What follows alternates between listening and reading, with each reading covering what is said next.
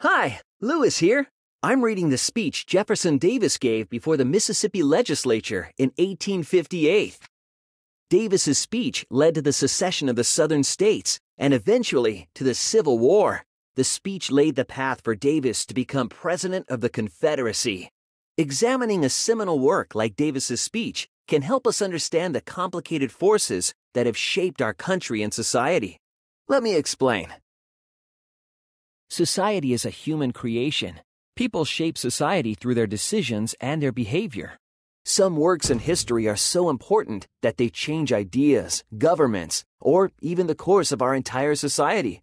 Seminal works, like Davis's speech, contain historically important ideas. His speech helped shape critical events in history, which have led to our world today.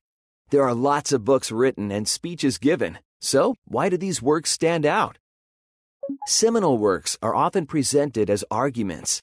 Think of a good argument like a tennis match. Would you rather watch one point or the whole match? Davis's speech was an argument that responded to New York Senator William Seward. Seward's goal was to abolish slavery through legal means. Davis doesn't just make one point. He develops his argument as a response to Seward. Davis argued that it was the duty of Southerners to follow the Constitution by separating themselves from a government that no longer represented them. In order to strengthen a point, writers of seminal works frequently include counterclaims or conflicting evidence or viewpoints. Davis agreed with his opposition that splitting the United States was not desirable, but he countered that it was more desirable than the alternative.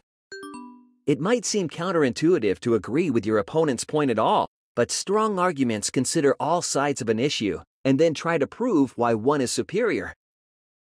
Earlier in the speech, Davis explains his opponent's argument that it is up to the federal government to rid the states of slavery. Then he presents his counterclaim that the Constitution does not permit the federal government to interfere with state governments.